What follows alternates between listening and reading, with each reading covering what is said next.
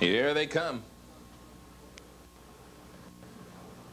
And they're off. Jumping off immediately was the 5 Imminent Hanover. Then the 2A Heavenly Halo also jumped. So 2A and 5 have both self-destructed. From the outside, looking for the lead, but is hung up 3 wide. ASTRAEA Hanover.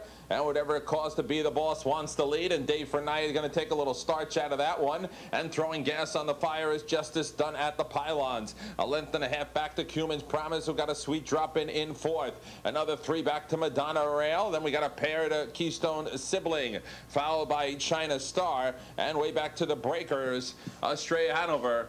And a bearing out Imminent Hanover. First panel in 28 1/5.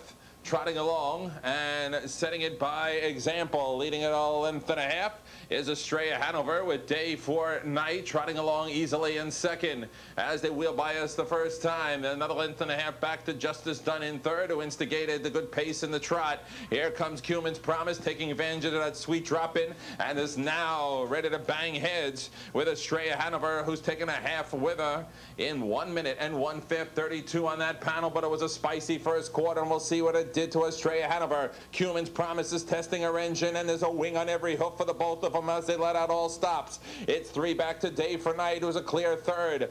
Teammate Madonna Rail has taken fourth. Backpedaling is Justice Done. On the outside, China Star. Midway on the back stretch, locked in the heat of battle. It has turned into an absolute war. Leading the way on the outside is Cuman's Promise. A stubborn ASTRAEA Hanover's not going down without a fight. They both roll up their sleeves, and lurking in the wings is Day for Night. And now losing it is Cuman's Promise. Cuman's Promise just can't take it anymore. Lost something big there. ASTRAEA Hanover, Day for Night's going to try it. Cuman's Promise now got her act together again. ASTRAEA Hanover with guts comes glory. Day for Night outside Cuman's Promise. It's going to be as close as can be. And oh, it's a real tight one there. ASTRAEA Hanover may have lasted over Day for Night, but it's a Kodak moment in 1:58 3. Well, there you go. We need a snapshot for race number 5, as it looks like ASTRAEA Hanover number 2 with Jim Meittinis right in the middle. Now go to the inside for Day for Night. Noses on the wire around the same time. Let's go